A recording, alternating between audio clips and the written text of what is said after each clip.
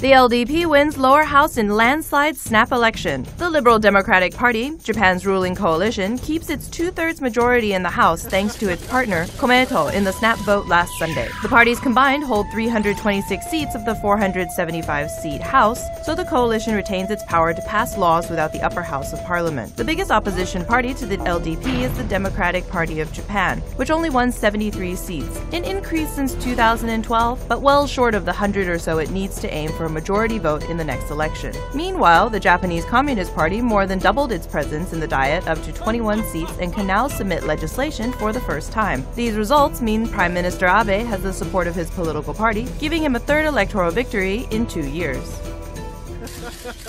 Extra action, extra insanity, extra perversion, extra mayhem. TomoNews.net